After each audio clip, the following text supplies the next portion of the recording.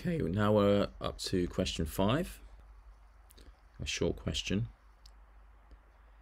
And the first thing it's asking us to do is to name the compound.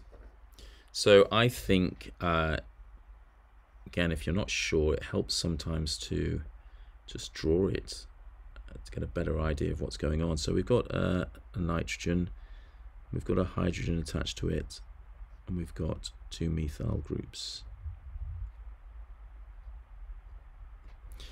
So the fact that we've got 2 methyls means that it's dimethyl.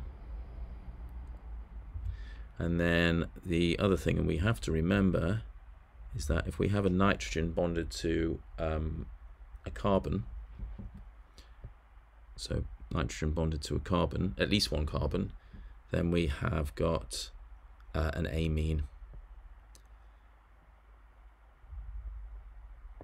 So that's actually our name, dimethylamine.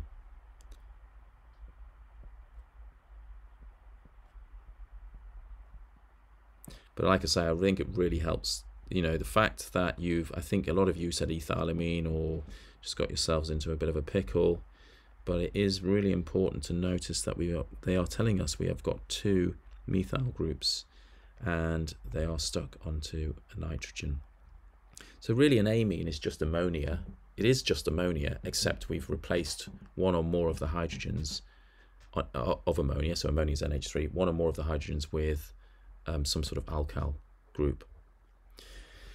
So name the type of compound produced when a large excess, that's very important, large excess of CH3Br, and CH3Br is a halogen O alkane. Reacts with our amine and give a use of this type of compound. So the large excess is important. Basically, when you do a reaction between a halogenoalkane and an amine, you can influence whether you're going to get mostly primary amine or quaternary ammonium salts. It's like the opposite ends of the possibilities of the products that you can form. And it depends on which substance is in excess. If the halogenoalkane is in excess, then you get the quaternary ammonium salt. If the amine is in excess, you get, or the ammonia is in excess, or the amine, you're going to get the smallest substituted version that you would have in the sort of sequence. So it's not an amine that we're making, right? First thing to say here, if we have a large excess of the halogenoalkane, it is a quaternary. We'll draw it in a minute to explain it, and then ammonium. It's not an amine, and then salt. Okay, so what we would have made in this particular reaction is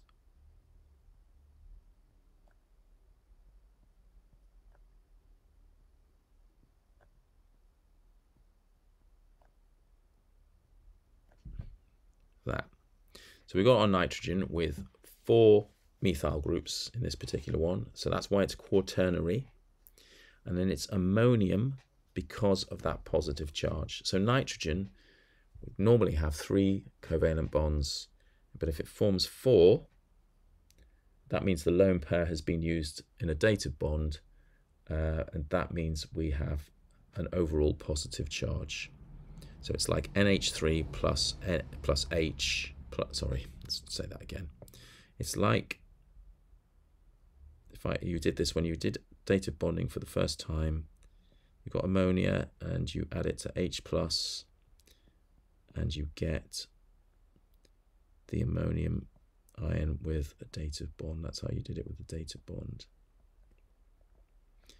And you add your square brackets and your plus. So one of these bonds in our quaternary ammonium salt, it would be defined as a, doesn't matter which one it is, but it would be defined as a dative bond. Okay. Now you have to remember, I'm afraid it's a fact. It's a fact to learn about what quaternary ammonium salts are used for, but they can be used for surfactants, for detergents, for hair conditioner, and I'm going to write fabric softener.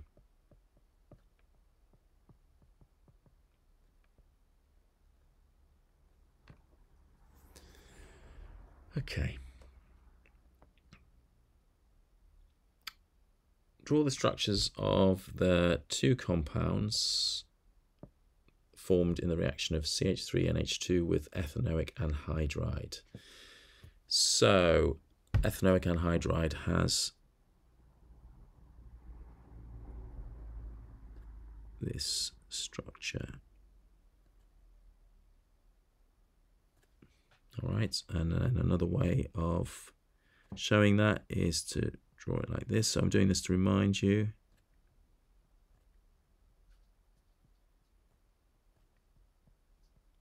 So to relate that to that condensed structural formula, this part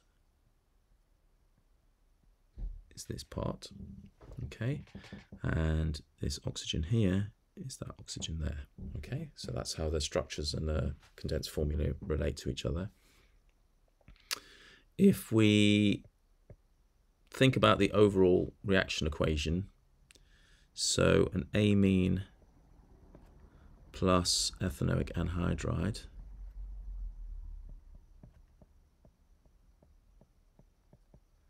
they are going to make an amide, and amide is when you've got a nitrogen, oops, sorry, bonded to a carbonyl. Okay, so that's the amide group there. And then we would get in this one, because it's an ethanoic anhydride we're doing, we would get, well,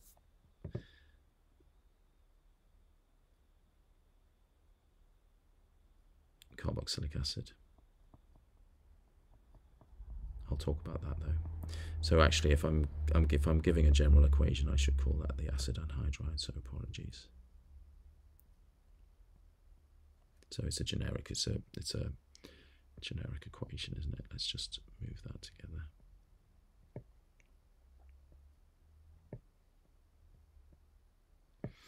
Okay, so our amide, all right, so we know, let's again take it systematically, our amine is CH3NH2, so let's draw that, CH3 and then N, and we know that the H, one of the H's stays and one of them is going to get replaced.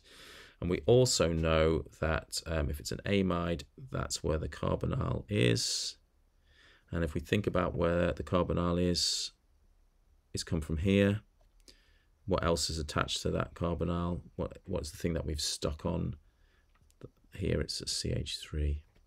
So that's the amide that we've made. And then the carboxylic acid is going to be from the other half of the acid anhydride. So this is that part, yeah. And then if we think about another part of it, that's what we've got left. That's going to be forming the carboxylic acid. So that is our other structure.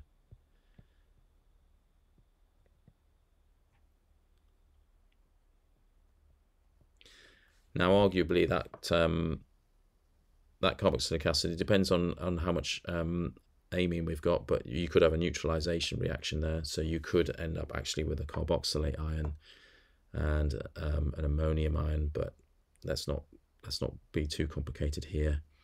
Those are two compounds formed in our reaction if we react our methylamine. That's what we've got, methylamine with ethanoic anhydride. We would make this amide and this carboxylic acid. And that is probably something that you do probably need to go over. So if you look at the amines video and look at the different reactions, that would probably almost certainly be a worthwhile thing to do. But any questions, as always, let me know.